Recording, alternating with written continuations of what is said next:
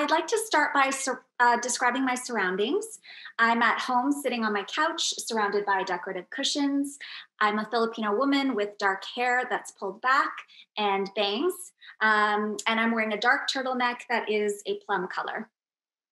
My name is Nadine Villacine-Feldman. I am the Director of Programming at Museum.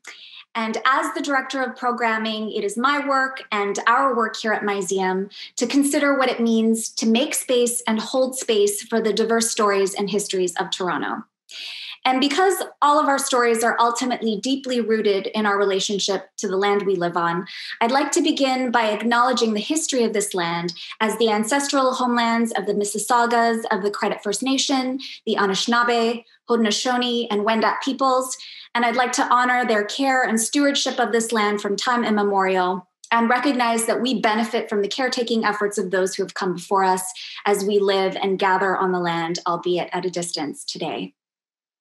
For me, recognizing this history challenges me to think about what my responsibilities are as a first-generation immigrant to honor the Dish with One Spoon covenant, which predates settler treaties and reminds all of us, settler, immigrant, newcomer, those forcibly brought by the transatlantic slave trade, and the diverse Indigenous peoples who live here today, of our individual and collective responsibility to develop and maintain a healthy relationship with the land. Remembering the history of this land also challenges me to think about the settler impacts on our relationship to the land and to one another. How does this history affect how we tell our stories?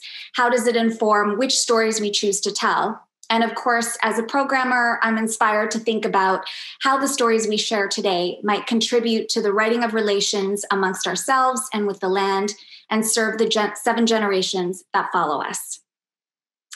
We are very honored to have with us tonight 6 storytellers who will be sharing with you their present-day lived experiences as disabled and chronically ill youth and young adults as they navigate a city that, according to the Accessibility for Ontarians with Disabilities Act, aims to be barrier-free by 2025. We have had the absolute pleasure of working with and learning from Ophira Kaloff, who is the curator of this 2-part series, as well as the wonderful people at the Real Abilities Film Festival of Toronto, Miles Nadal JCC, who are our program partners. And I'd also like to give a special thank you to Deaf Spectrum, who are our promotional partners for this event. So just before we begin, just a little bit more of a description about the program this evening. This program will be 1 hour and 15 minutes long, so please feel free to take breaks as you need them. And the stories shared tonight will be a mix of pre-recorded videos as well as live storytelling. As I mentioned earlier, we'll finish the program with a question and answer period at the end. And without further ado, I'd like to pass things on to Livia Mendelson from Real Abilities Film Festival Toronto and the Miles Nadal JCC. Thank you, Nadine. What a pleasure it is to be with you. I want to thank the whole Museum team. This has been such a wonderful, collaborative, generative partnership, and we have so enjoyed working with you and look forward to doing so again. I'm also going to describe myself. I am a white woman with brown short hair and brown eyes, wearing a navy dress with white polka dots, and I'm seated up against a brown headboard. And I'm so pleased to be with you all tonight. I'm the Director of Accessibility and Inclusion at the Miles Nadal JCC in downtown Toronto. Many of you know us.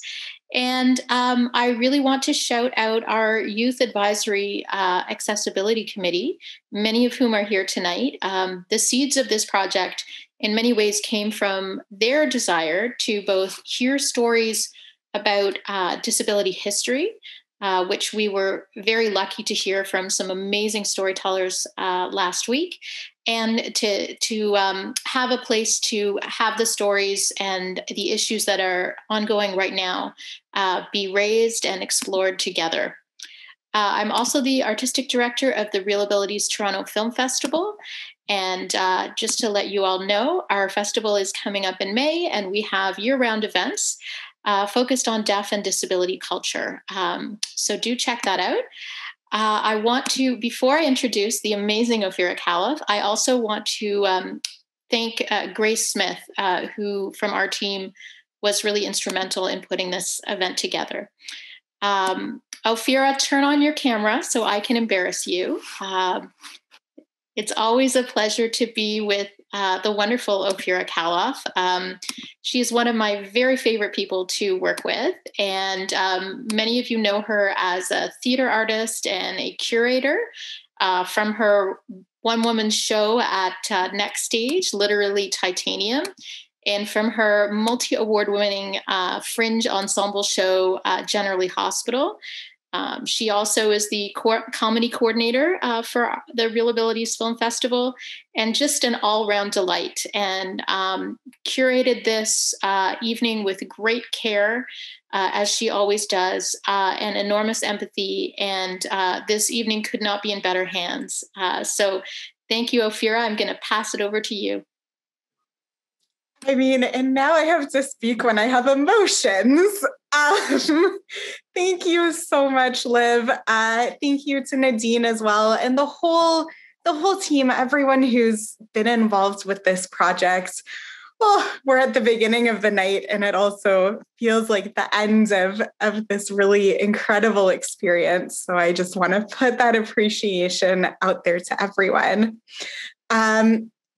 I'm Ophira, and I'm going to give a bit of a visual description of myself. I'm a white, fat, Ashkenazi Jewish human. I'm disabled, and I usually use a power wheelchair, but today I'm seated on my couch, propped up by a whole bunch of pillows, and I am wearing burgundy, fairly dramatic cat eye glasses, a white and navy blue neck brace. I have very short, dark hair, and I'm wearing a black shirt. And behind me, there's a purple and gold fabric wall hanging. That's just adding some texture to the situation. I'm so incredibly honored to be here today and get to present this program. These storytellers are incredible, and I already am feeling all of the warmth from the chat, and I'm just really happy to be here with you all. During last week's event, which was part one of this series, we delved into stories from disabled elders, activists, artists, and frankly, legends who grew up in the 1960s to the 1980s. And we learned a bit about the transition from institutionalization to independent living models and the huge amounts of advocacy and community organizing that went into establishing the start of rights-based policy for disability that started to come into play in the 70s. And as you heard, today we're going to hear stories from the present, sort of taking stock of what the landscape for disabled youth is like today. You know, what's changed, what stayed the same, and to start to reflect on what that means going forward into the future as well. So to bring us into the present, I'm going to quickly chat about some of the shifts that took place over the past few decades. And I just want to say, if you want to learn more, I'm going to move fairly quickly, but there's going to be some links popping up in the comments if you want to kind of delve through on your own. And those links will also be provided after the event. So first off, the AODA, which is the Accessibility for Ontarians with Disabilities Act. This act came into being through a bumpy road and lots of community advocacy in 2005. And its goal is to make Ontario fully accessible by 2025, which is 4 years from now. We're not exactly on track to achieving that, but the goal is great to have. Another thing is Ontario's 2001 Policy and Guidelines on Disability and the Duty to Accommodate. That was a huge step forward on paper. It outlined that people with disabilities have to be accommodated to the point of undue hardship, which was defined pretty rigorously. It's quite strict, that standard. The thing is that in practice, it's complaint-based. So it often becomes the job of disabled people to fight discrimination after it's happened, instead of kind of making sure that it doesn't happen in the first place. And before going further, I just want to acknowledge that this year in particular has been quite a rough one for a lot of folks with disabilities. The narratives and policies around COVID have really sent the message that the lives of disabled and chronically ill people are seen as less valuable. And last week, a new piece of legislation was voted through here in Canada, which kind of emphasized that message too. So it's been a bit of a rough go all around, and I kind of want to hold that space, but also say that that's part of why I'm finding it so incredibly meaningful to be here today and to have this program sharing narratives and art from disabled folks who are building that space each and every day. So to dive a little deeper, I had the chance to talk with Sam Walsh, a disability studies scholar, activist. She's the director of service at the Independent Living Center of Waterloo region, and was one of our research consultants for this project. And I just wanted to ask her to give a little bit of context about what this means for youth in Toronto today. So here's a little piece that condenses down some of what we chatted about. Samantha Walsh, could you please give a visual description of yourself? So I am female presenting. I look like I'm in my mid-30s, but also am in my mid-30s. I have brown hair. It's tied up in a bobby pin right now. My eyes are green and my skin is pale. And because it's COVID, I need my hair dyed, which means that my brown hair is a contrasting of super hot black roots with brown underneath. How would you describe the current landscape for disabled youth in Toronto? Financially, the city is quite inaccessible right now. Even if you don't have a disability, youth are struggling to move out of their parents' homes. That is an interesting place to start because for folks with disabilities, specifically youth with disabilities, it hampers the individuation process of leaving your parents even more. From a housing perspective, it's bleak, like it's a tough go. And based on my research, but also my lived experience, that bleeds into everything else in Toronto. So if you don't have stable housing, it's super hard to get a job, given the housing market and the shortage of housing. There are also able-bodied people who are like living outside the city and making wild commutes. If you have a disability, like a commute is like going on like a Sherpa-led adventure every day. There's very little political will in Toronto to have the public transit become like fully accessible or inclusive of folks with disabilities. Infrastructure and disability arts. The Toronto landscape is bleak. That being said, I think there is also infrastructure that a youth with a disability could really benefit from. There's a robust infrastructure of delivery services. Instacart is available. Everything is 24 hours. You have a lot more delivery things. Like there's a financial piece to this as well. But just having the infrastructure means that if you had typical resource, you could make this happen for yourself. The independent living community and the activist community in Toronto and the like disabled art scene in Toronto is wildly robust and super radical. So it's a great place to show up as a young person and just like learn that it's not you, it's the system. Those things are super positive and that's exciting. But on a day-to-day thing, I would say that it would be very complicated to try to individuate from your parents, and like housing is like the Hunger Games. Community and the passage of time. Like my community made Toronto accessible in ways that like just showing up in Toronto wouldn't. As I got more community, I had more peer support in that like, if it's not accessible, we'll make it accessible sort of thing. But also becomes like word of mouth, like this is where you go. The shift I also found having things like The Access Now app, which is like a Yelp feature for accessibility, has been really fantastic. Access Maps too. The onset of Stopgap was also fairly revolutionary for me. So Stopgap is like businesses can purchase or be gifted a portable ramp, and that really made like the hipster scene accessible. I think it also stood to some extent as like an illustration to business owners.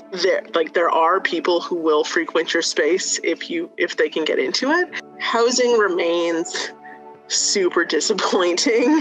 So unfortunate that Harris cut all the funding for co-ops, because it was such a good solution for community housing, folks with disabilities, for seniors, all of the people who end up in like weird, sad places. Fit in really well to a co-op model. School system. Super interesting to me. Toronto District School Board still has a number of segregated schools or programs. Often folks who grew up in Toronto experience disability as being something othered or separate from them. I often question, I don't have any literature to back this up, but I often question if the political indifference or lack of political will in Toronto to make Toronto accessible is to some extent informed by the fact that there's a school system that actively others folks who are different. Oh, I just first of all want to say I am loving this conversation in the chat. I'm seeing some people sharing resources in community groups already, and please keep it coming. This is a really great conversation. I also want to say that as questions pop up, the Q&A button at the bottom, that's where we'll be drawing the questions from for the ends of the program. So feel free to chime in there as questions come up. One other thing that I'd like to bring up before moving any further is disability justice. So starting through conversations in the early 2000s between queer disabled women of color, specifically Patty Byrne, Mia Mingus, and Stacey Milburn in the San Francisco Bay Area, disability justice is a framework that connects ableism to other systems of oppression, including white supremacy, colonialism, the patriarchy, capitalism, and more. It asserts that all bodies and minds are valuable and is led by disabled people of color and queer and gender nonconforming disabled people, knowing that it's the people who are most affected by these systems that have the answers on how to move forward together. So we'll be touching a bit more on disability justice throughout this evening and mentioning it, but also feel free to check out some of the resources in the chat if you're interested in learning more. All right, now that we've sort of set the stage a little bit and situated ourselves with the present day, it's time to dive into some personal stories. So first up, I'm really excited to introduce you'll see the bio in the chat, but a best-selling author, extraordinarily in-demand speaker, and recent TikTok star. Truly, I watched through a whole bunch of this person's TikTok videos today. They're very good. I strongly recommend them. And this person is here to share a little bit about his personal experiences navigating the city and some of the shifts that he's seen over time. So without further ado, I am very excited to welcome Spencer West. Ophira, thank you so much. That was so kind of you. And welcome, everyone. My name is Spencer West. And to just give you a brief description, I am a 40-year-old cisgender gay man. I have a bald head, a salt and pepper beard. I've got clear glasses, wearing a beautiful denim jacket, and I'm sitting on a gray couch with some colored pillows behind me. I also don't have any legs. So I just want to give you a brief overview of my disability before I get into my story. So I was born with legs, but I had a genetic disease that caused the muscles in my legs not to work. So at the age of 2, they were removed at the knee in hopes that I could use prosthetics. But unfortunately, that didn't work out. So then at the age of 5, they were removed just below my pelvis so I could get around better. Now I navigate the world on my hands into my wheelchair. And when I'm out and about, I use my wheelchair. And at home, I navigate about 50% walking on my hands and then about 50% in my wheelchair.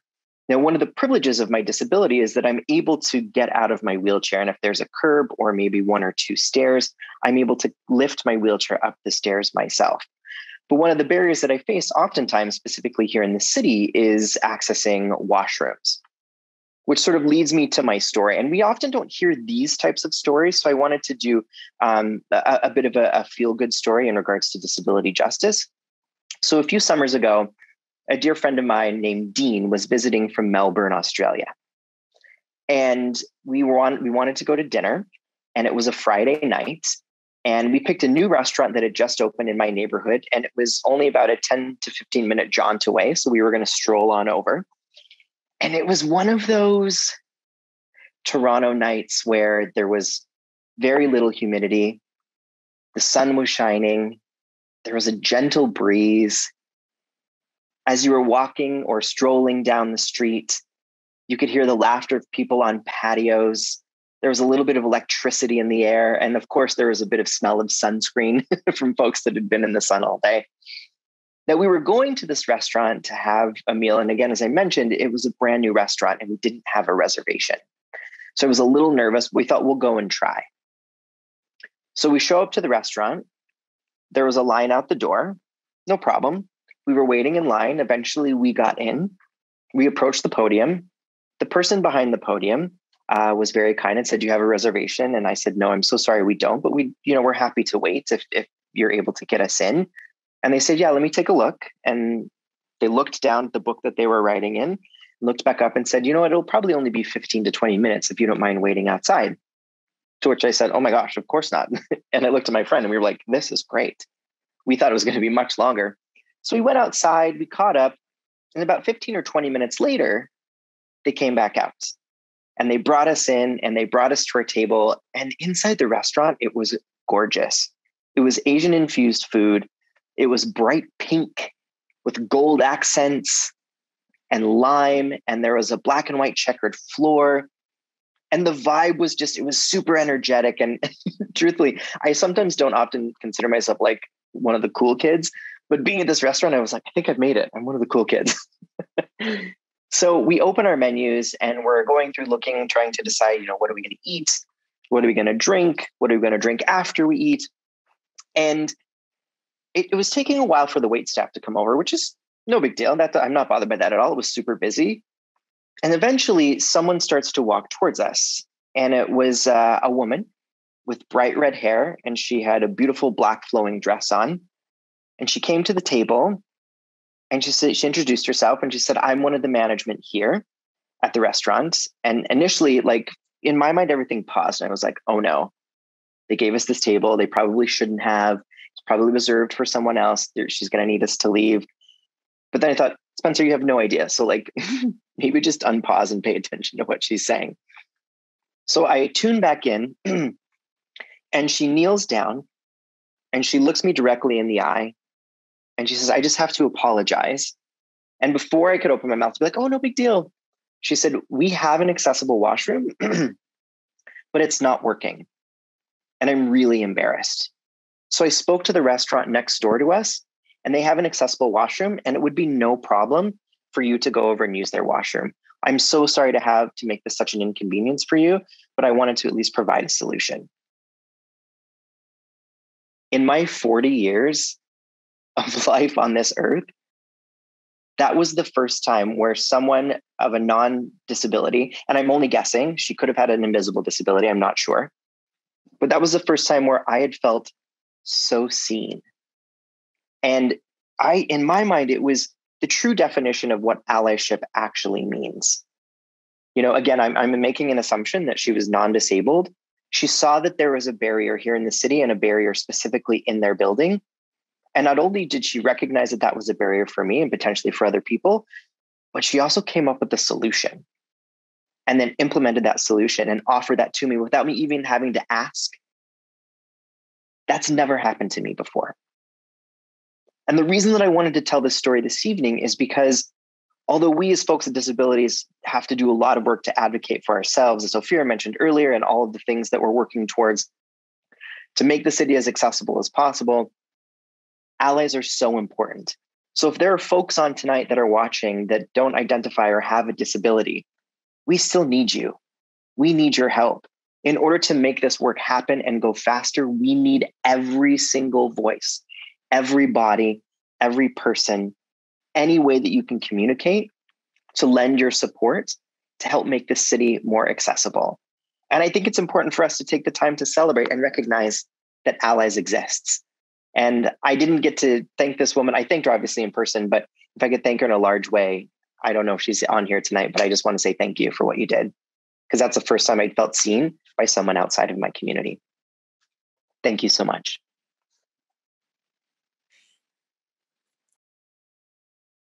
That was so beautiful. Thank you so much for sharing that. And I really strongly echo that. Allyship is beautiful and necessary. And yeah, trying to rein in the feelings. And again, we're just getting started.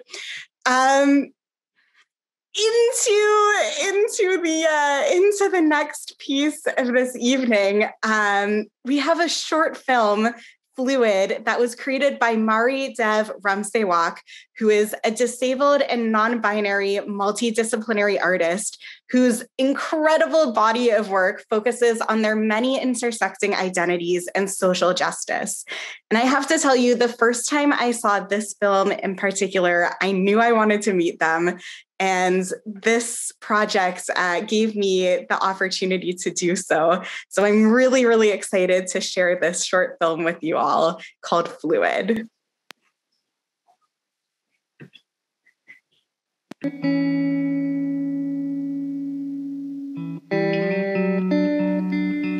A fluid is defined as a substance that takes the shape of its container. I am always trying to fit, molding to my environment, trying to find what is safest. I am fluid. I live in a liminal space, a place of constant motion back and forth.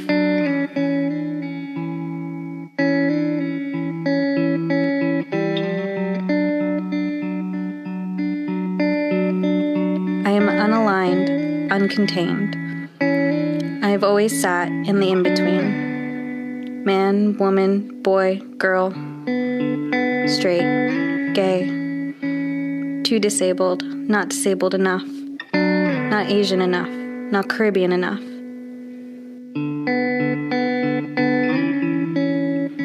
Trying to identify myself is like pouring water into a paper bag.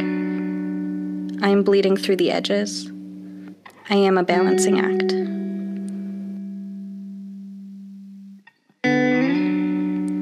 My body is slow, my mind is racing. I am overflowing.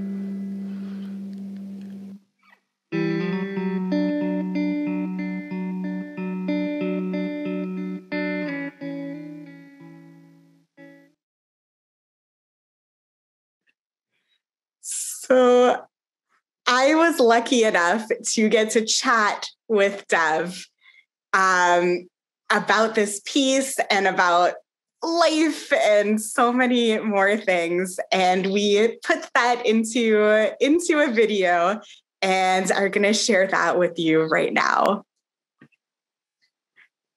Mari Dev Ramsewak, could you please give us a visual description of yourself? I am a brown person with short black and pinkish reddish hair that's very short, and black square glasses and a collared denim shirt.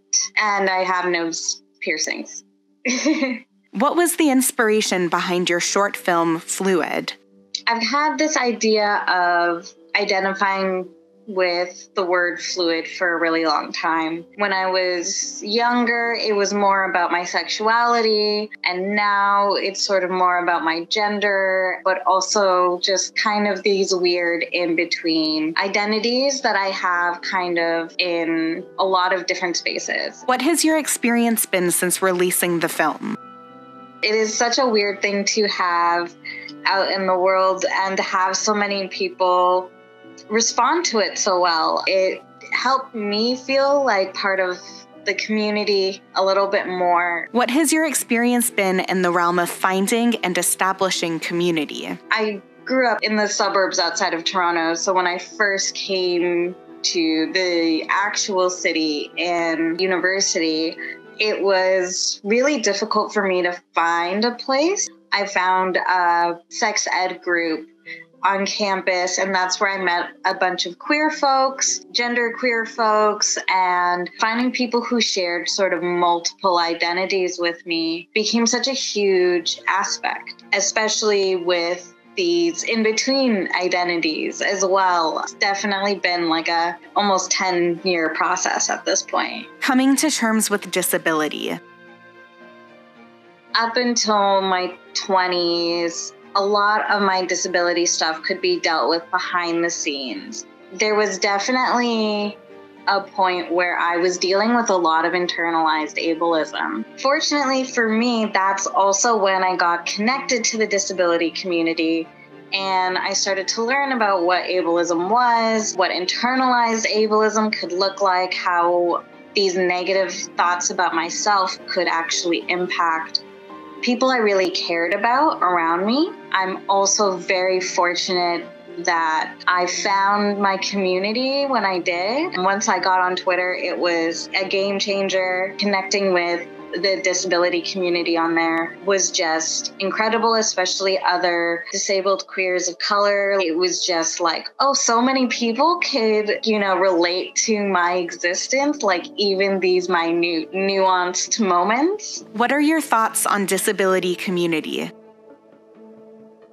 It's definitely very interesting because there is a lot of community work happening, but there's also a lot of bubbles as well, especially just as the years go on. I think it's just a matter of generational gaps. Sometimes you'll just see new groups pop up doing a lot of the same work as older groups, but you don't see them actually overlapping because they've got their bubble of community and everybody's got their bubble. I can imagine coming into it can be very daunting because it was very daunting for me. What do you hope to see in Toronto and the disability community?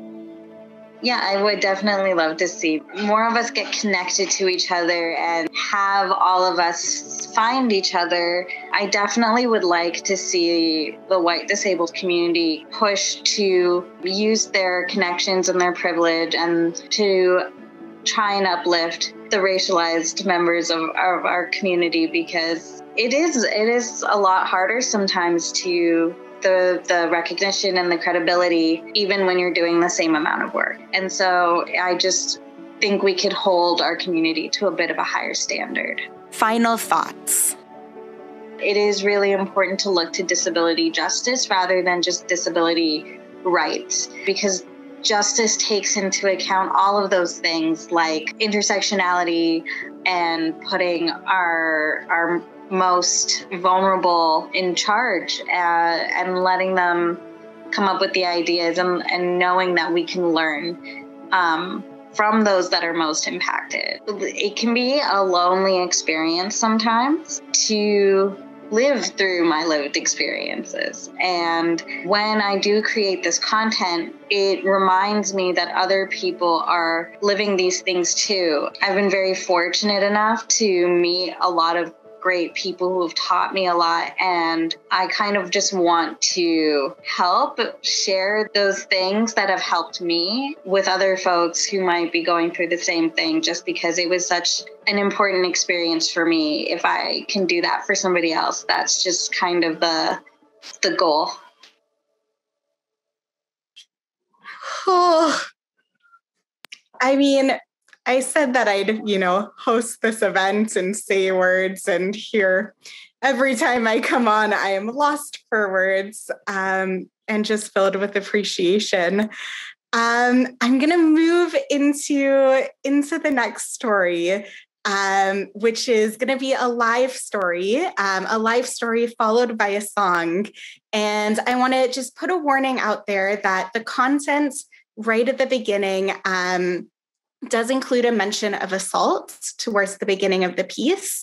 And this piece is from someone that I kind of met in passing at a number of disability arts events. And every time I see them, it truly puts me at ease in a space because I know that this person is there and they're just quite fantastic. They are an emerging interdisciplinary theater artist and creator, a playwright, a singer, songwriter, musician, and scholar.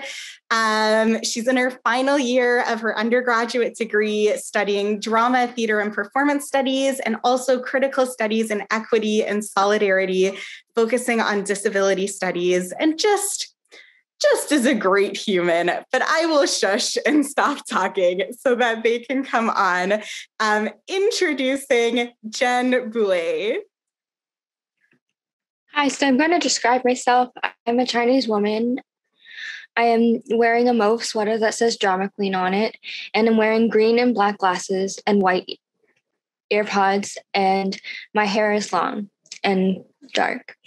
The story that I'm going to share with you today is my origin story that has led to ableism within academia. On the rough, scaly surface of my skin, there are 3 scars. One going down the middle of my chest, stops at the top of my belly button. The other just next to it, a smooth, milky-colored circle. The third one is a deep hole-like scar that sits in the middle area, atop my right rib. This photographic series of my body shows these scars located on bumpy textured skin, fish-like skin that peels off easily. In all of the photos, the complexion of my skin is a tan color. I wear a burgundy-colored shirt with a gold zipper that opens in the front. The reason for so many photos is that they show different angles, focus in on particular aspects of my body. Together, these images depict the anthology of my life. Beyond the scars and skin, there lies magnificence and magnificently ugly stories. My body encapsulates several untold stories that many would never know. When I was born, I had 3 holes in my heart and was given only a 10% chance to survive. At 6 weeks old, I had open heart surgery that saved my life. Unfortunately, the doctors could only patch 2 of the 3 holes, leaving me with a regurgitating leak. I had a breathing tube and a feeding tube, which resulted in scars depicted in the photographs as described above. My body, my scars, my skin was brought into the world unintentionally. My body is the product of an assault, a memory, an event, a moment, not to be remembered, a body to be forgotten. It was the bodies of 2 people, 13-year-old twins, who through incest created the body depicted in the photos. Inevitably, I came into the world and was placed into the middle of a story where I was not wanted and most definitely not expected, making this one of the ugliest stories I know to date. To continue this story a little further, I was put into the care of the Children's Aid Society and was adopted by my, at the time, foster parents. And at 1.5 years, I was diagnosed with craniosynostosis. This meant that my skull had prematurely fused and put pressure on my brain as it began to grow against my skull, causing me to be paralyzed on my left side for 2 years and caused irreparable brain damage. The doctors had said that I would once again not survive. If I did, I would be a wheelchair user and have severe cognitive disabilities. However, although I am very lucky to be alive today, my academic life has been compromised due to the brain damage and genetic health conditions that will suddenly arise throughout my life. Throughout my time in school, during my childhood, I was in the special education program and was labeled, which led me to be infantilized by the teachers. When it came to going to university, my parents were told that I would never be accepted into university and was only college material. This absolutely shattered me into pieces. My only goal was to prove them wrong. However, on this journey, I have had to deal with systemic barriers and ableism.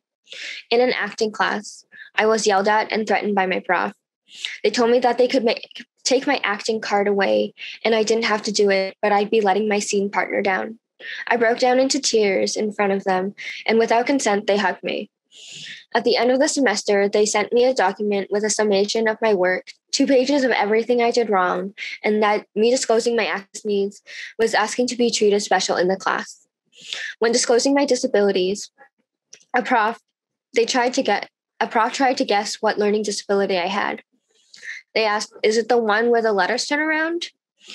Then, when trying to get a note taker for me as an accommodation, they forwarded me and the note taker they found an email from my disability services advisor with all of my personal information identifying me. Another time, after asking for an extension, I received an email saying that I was jeopardizing their job and livelihood and chances of getting hired at the university again. When I brought this to the attention of the disability services office, they basically said, "But they gave you the extension. What do you want addressed? You might want to get documentation about the issue that you brought up. They gave you the details about the assignment. That should help." I'm still dealing with a lot of ableism currently. Professors and faculty and their policies just don't understand what goes on behind the scenes. I need lengthy extensions because my brain only functions as fast as a grade 7 student. It takes me hours and hours to process information and understand it. It takes me about 4 hours to write one paragraph. My reading comprehension, when timed, is equivalent to a grade 4 student. On top of this, I'm having to deal with ever-changing medical conditions that are disruptive in my life, forcing me to take lengths of time to rest and slowly resume. And when I disclose my access needs and medical conditions, it's so I feel safe in the classroom, and if something happens, people will know what to do. All of this is to say that I need people to know that I don't want them to feel sorry for me, but to understand that I'm fighting multiple battles at once and need their support. I would like them to know that that I am also fighting the system and ableism that asks for documentation every time I have a medical flare-up and need time to process information. I am fighting my body and the unknown. I'm fighting my mind because I'm not living up to their standards and don't feel good enough. But they should know that if they give me the chance to do the work with the necessary supports and accommodations, I will fight as hard as I can. I will end with an excerpt of a song that encapsulates my story, and it's called "I Don't Know."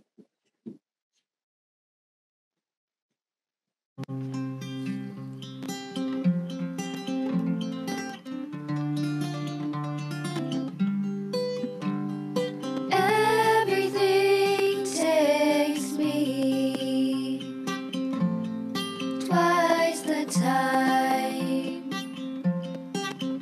'cause the uni's making it hard to fight.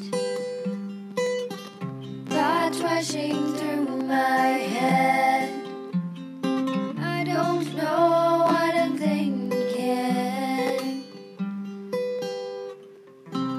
I'm in a box, screaming to get out. Not many know this, 'cause they don't understand. You've gone and crushed my dreams, 'cause you don't really care. I don't know, you don't understand me, 'cause you didn't take the time. I don't know.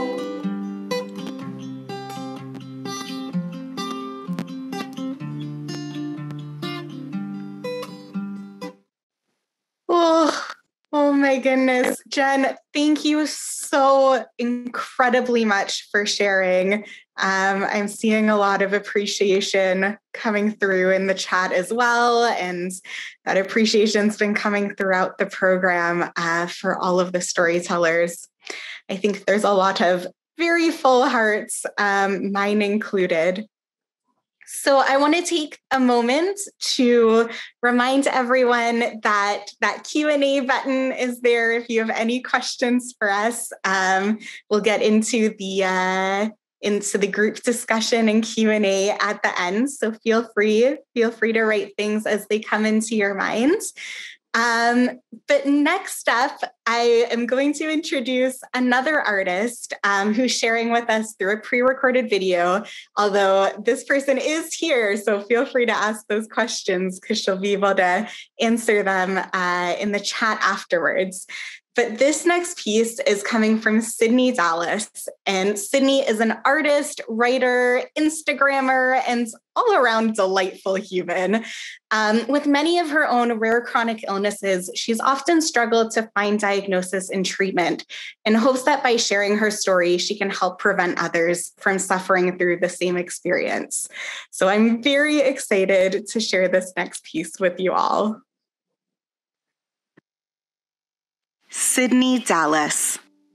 Could you please give a visual description of yourself? I am pale. I have blonde hair around chin length. I'm wearing glasses and a shirt with flowers on it. What do you want people to know about you? I live with my mom and my brother in Toronto.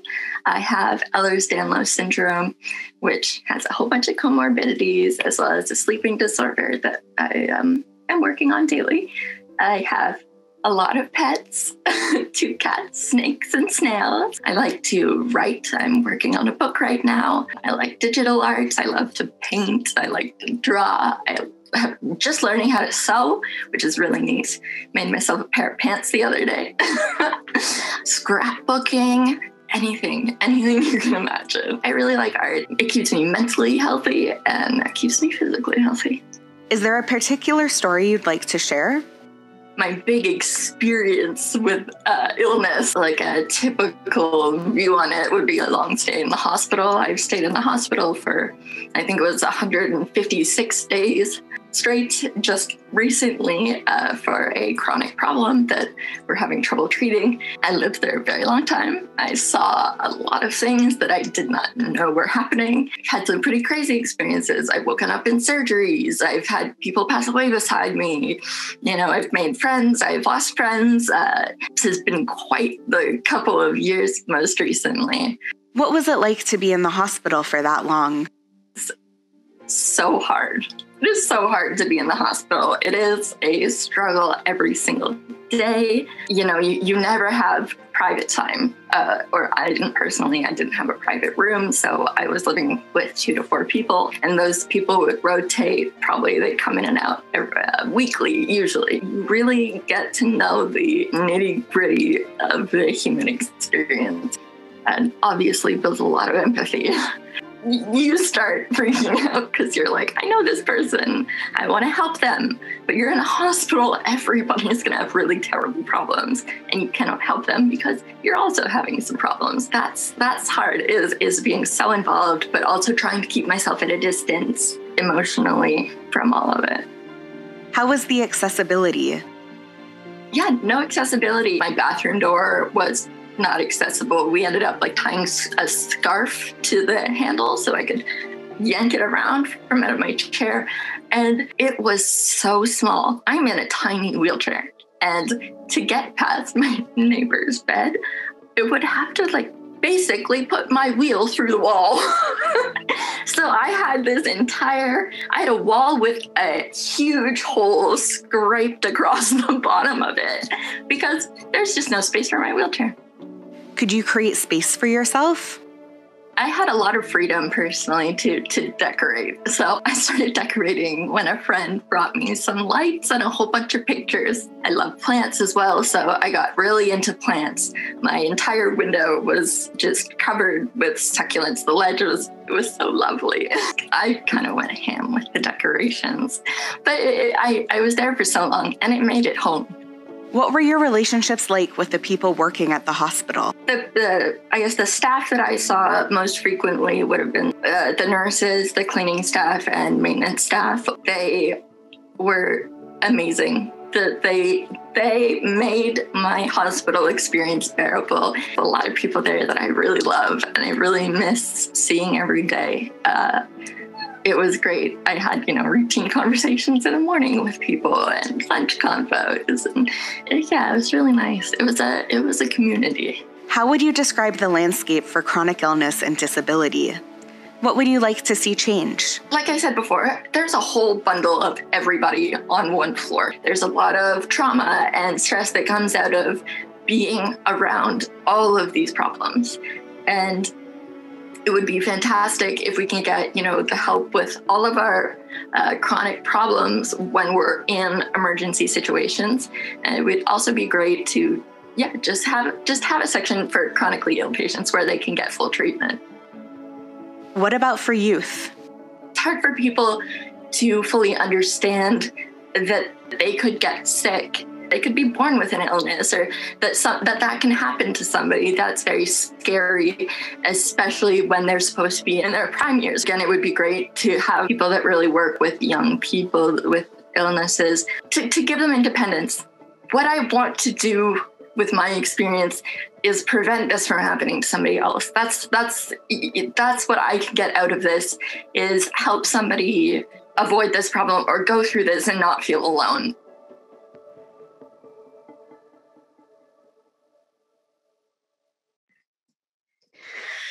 Well, so Sydney is here and will be part of the Q&A. And just to make a note in that video, a slight correction from Sydney.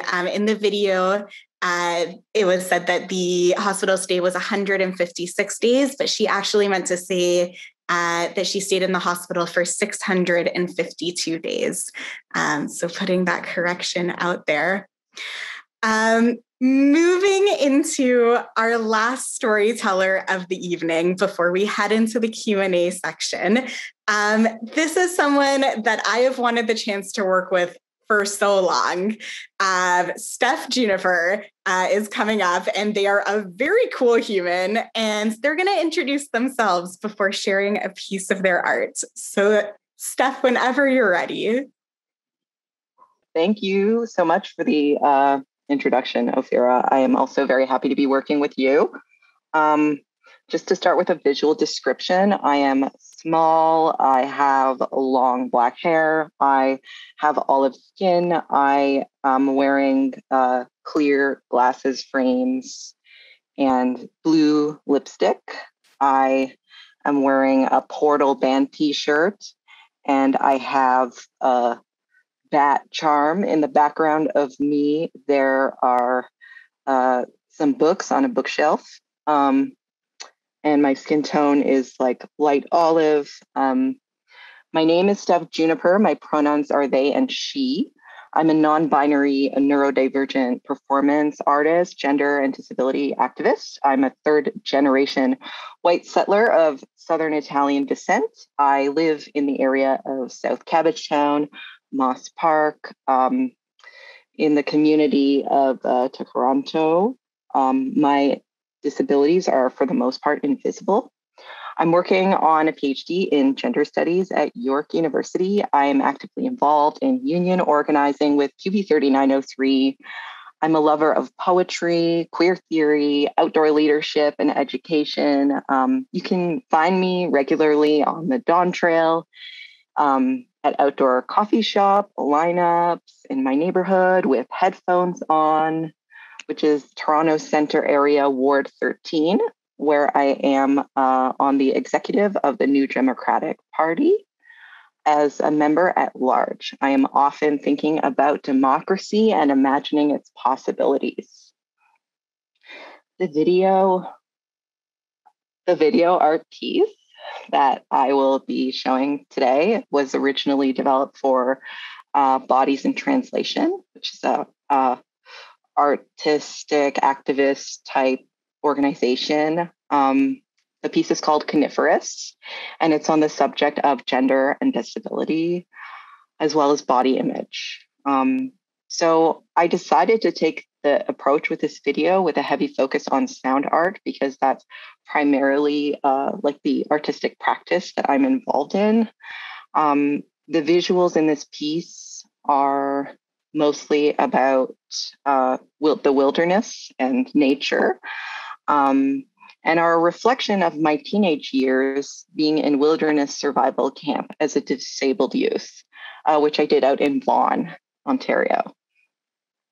I also want to mention that that this video piece was filmed in Algonquin Park, and that the surrounding area of the Mattawa River watersheds have been part of the largest land claim in Ontario since the 1980s. And for more information, you could check out the Algonquins of Ontario land claim. Since this video is so heavily audio focused, I wanted to provide a bit of an audio description. That's why the visuals are so minimal and mostly just show water.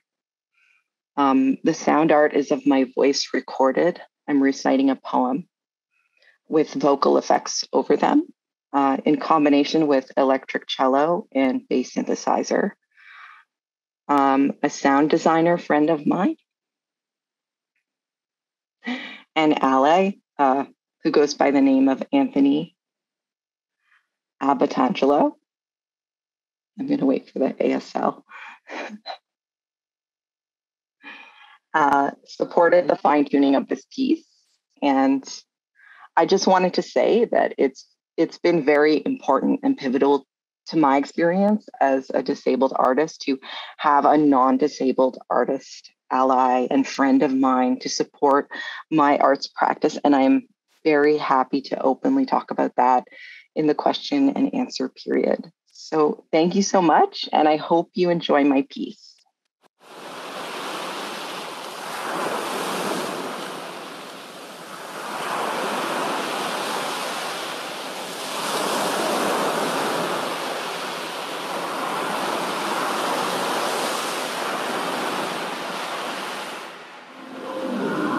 Coniferous. Can I dance to transmit electrical webs? Stinger flicking forward and back and above. Waving clasped hands, folded tight to a minute when they can drip open into waving swords. If the circle in the sky is perfectly mounted into the center of transit, can I shoot pentacles, tentacle daggers as I stand below, surrounded by frankincense smoke? How I layer my smooth, milky, moon-fat, bum, breasted, chest, belly, thighs, with the softest drapes, black layers, a hardened gaze, thickened tuft above perfectly penciled lips, adorned with gold-embellished body jewels, onyx finger and toenails, rounded to pluck the sounds of airborne strings and to dig deep into sanded shores.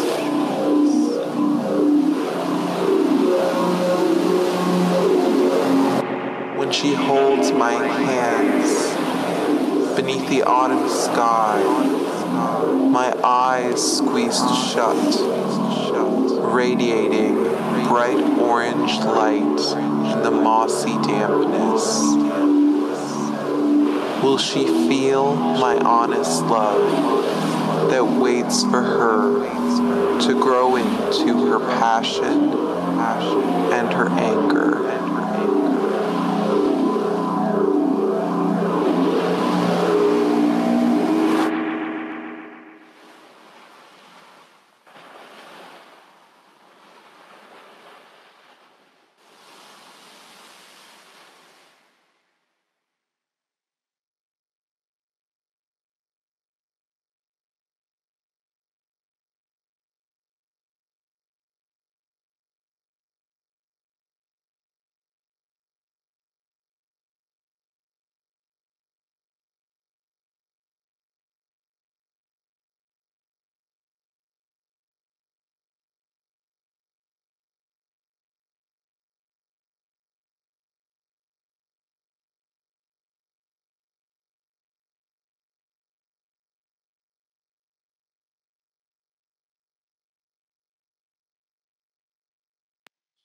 Oh, such a stunning piece of art. Thank you so much for sharing that with us, Steph.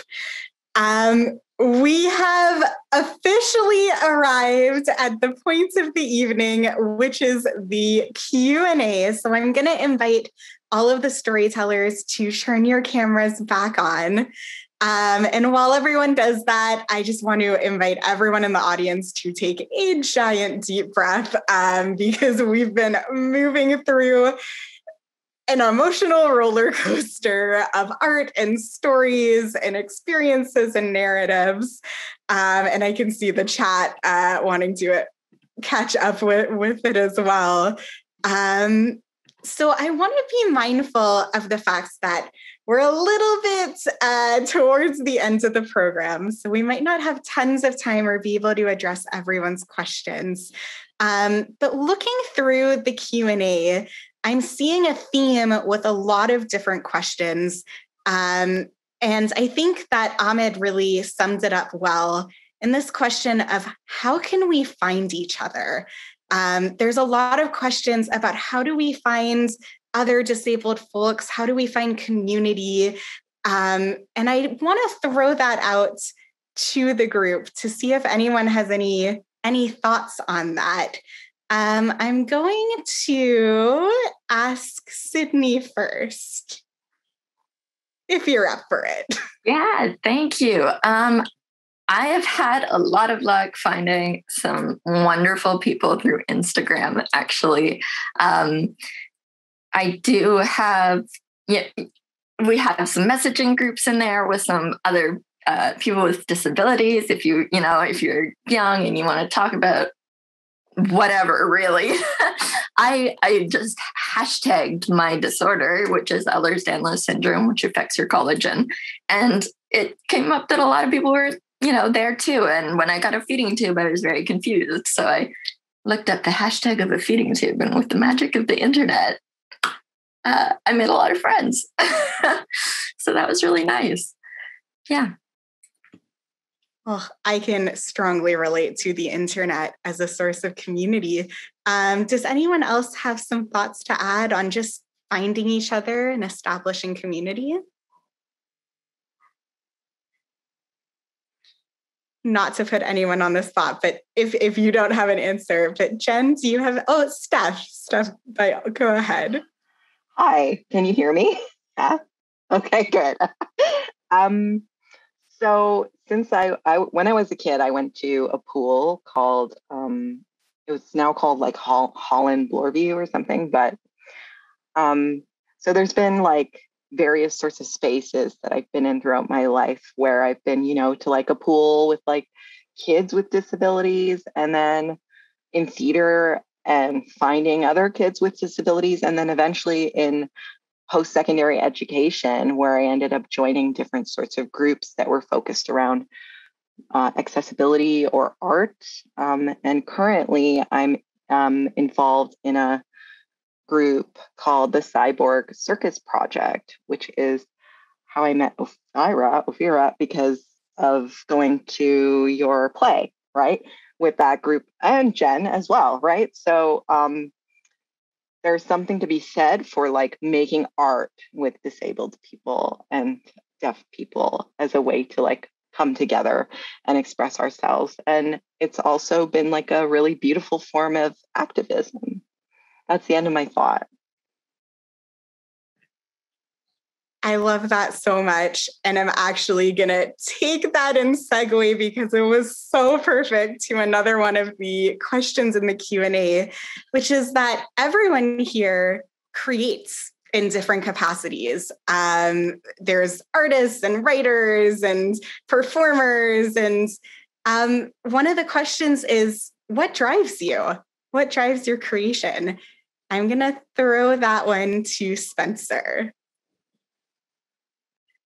Yeah, this is a good question. For me, specifically during the pandemic, it's been hard to have that sense of community. And so by creating on TikTok and Instagram and YouTube, part of what drives my creativity is this idea that we're creating community online right now until we can potentially be in person again.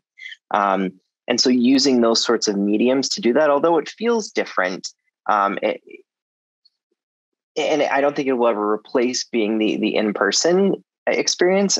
For me, I think that's helped. And the other piece is by expressing what I'm learning from my disability, you're sort of seeing in real time me understanding disability justice from my perspective and how I can be involved and how I can relate to the community around me and vice versa. And my hope is that by sharing just my genuine, honest journey, that other people will start to do the same, so that there's more voices in the community. There's so many beautiful voices here tonight, but there's so many more that can be amplified. So that's what drives me for sure. That was a very good answer. I'm going to see, Jen, do you have any thoughts on what drives you to create as an artist? Yeah. So I think for me, art is a way to express myself and to be understood. And I also just love creating art. That is the end of my thought. There's something to be said of just the joy of it as well. Sydney. On top of what these people said, which is absolutely true, it helps give me a sense of accomplishment. I have a lot of time on my hands. I have a lot of time that I'm just sitting in bed, and actually being able to do something around me and create and have something to show at the end of the day really helps. End of my thought. Amazing. Thank you so much. I am time ticking in so many questions. Okay, I think what I'm going to do, because we're towards the end, is that I want to give each of you a little bit of space to share any final thoughts, any things that you really wish that people knew, something that comes to your mind. One of the questions is, what do you wish the general public knew about disability? But this can be about anything. You have your moments right now. What would you like to share? And I'll start that off if anyone desperately wants to. No, cool. I will start that one off with Spencer. Sure. I think the thing that I would like people to know about disability, and specifically when we look at disability justice and accessibility, is that we all have to work on it together. You know, I worked on a campaign with the city council folks this year to reassess how we clear the sidewalks. And I think it was successful this year because for the first time, non-disabled folks were using sidewalks too because of the pandemic, and getting outside was so important. And suddenly this became everyone's issue. And I think when we start to look at these things as everyone's issue, and that we choose to create these barriers every day, and we can also choose to break down these barriers, I think that's what I would want people to know about disability, is that we have the ability to choose whether these disappear or not. Yes, I'm nodding my head as much as I can in a neck brace, quite vigorously as an audio description for what's happening. I'm going to pass this on to Steph, if you're ready. Yeah, sure. Thanks. So I want to talk a minute about allyship. I think that a lot of it comes down to whatever kind of common interests you share with people, whatever spaces you find yourself in. If you notice that someone might need a bit of help or is asking for clarification, don't be shy and figure out what are some consensual ways like you can help people around you. I think oftentimes what it really comes down with is taking that leap of faith to be kind and reach out and to take that risk and to see what happens, because you never know, you might find yourself a new friend, a new person to make art with, someone to start a revolution with. So yeah, that's my thought. I love that so much, so much. I'm going to pass it on to Jen. Are you ready for the question? Yes. So I guess I'm thinking about having people listen when we are sharing or disclosing our access needs, and not jumping to conclusions before we explain something or assuming something about disability. And also that disabled people are people. That's the end of my thought. I feel like there probably are, but if there aren't, there should be t-shirts. I would buy one that says disabled people are people.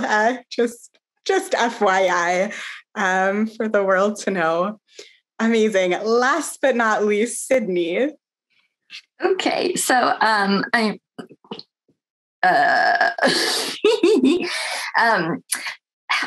just for able-bodied people, if you know somebody that is having troubles, if you know somebody that's in the hospital, they're probably having a really hard time doing the basic things, day-to-day stuff, and if you offer your services, no matter how small that is, it will be appreciated. Also, visit your grandma in the hospital. She needs you. And for those with, chronic illnesses or stuff they're dealing with, be sure to push for accessibility. And that doesn't just mean like physical accessibility. If you're only alert at certain times of the day and your doctor's saying, oh, well, I like being up in the morning, you push for that, push for sedation if you need sedation for things that you're not normally sedated for, if you're not comfortable in public places, push for video conversations. Be sure to keep pushing, because unfortunately, often there is a pushback, or it's just brushed over because a lot of people don't go through the same experiences that we have. So be loud and stubborn. I love that as well. I feel like sort of this common theme of communication, being loud, taking up that space where you can, but also finding the people. And really, I guess right now we're putting it out there to folks to join up, to make some noise and help create that space with communication and listening and consent, most of all.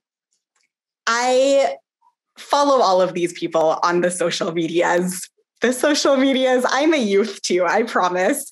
The links were shared in the chat, and everything that was shared in the chat, those resources will also be emailed to you afterwards. So really, truly, and also of the storytellers, the folks who couldn't make it tonight, Sam Walsh and Mari Dev Ramsewak, definitely keep up with their work as well.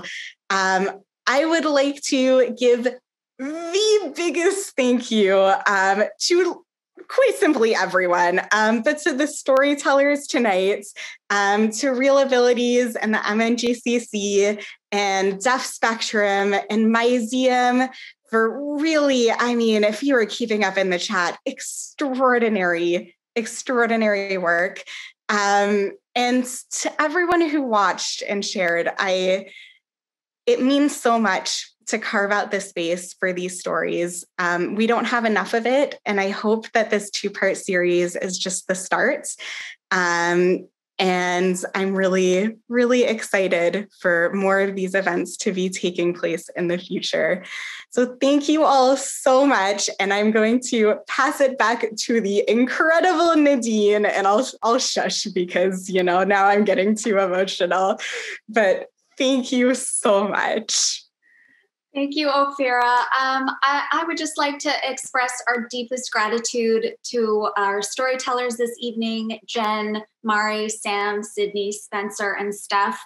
I think to share one story is such a meaningful act of generosity in any context, but particularly within the context of this program tonight, infinitely so.